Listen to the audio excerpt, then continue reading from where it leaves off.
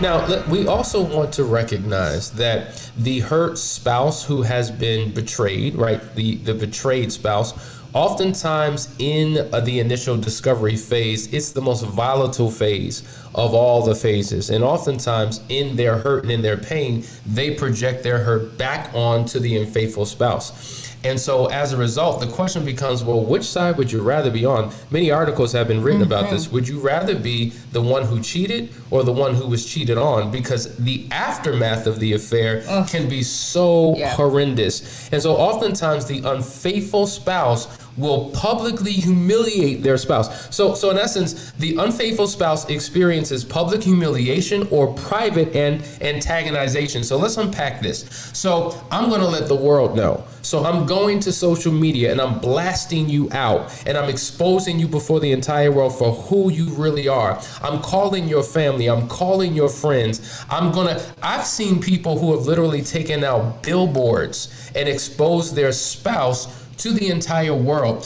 And so this private matter has spilled into the public arena, and it has had a tremendous amount of impact on one's personal life, their career, their reputation, their standing in the community, all types of things because of the knee-jerk reaction to publicly expose. So you hurt me, you know what? I'm hurting you. You killed my cat, I'm killing your dog, I'm tearing your house down, I'm burning, I'm setting everything ablaze. And oftentimes they suffer that. And that's what's done in public, but then in private, you know, the verbal onslaught oftentimes they are verbally beat up and beat down and go through so much, and a lot of them sit there and take it because they're like, you know what, I caused this. And so the question becomes, is there ever an end? Like, is there ever any way that spouse can pay for what they've done? So how many more insults, how many more verbal attacks? We've seen people who literally have been beaten and punched and kicked, and I mean physical violence, wrestled down to the ground and just, I mean, treated like a rag doll.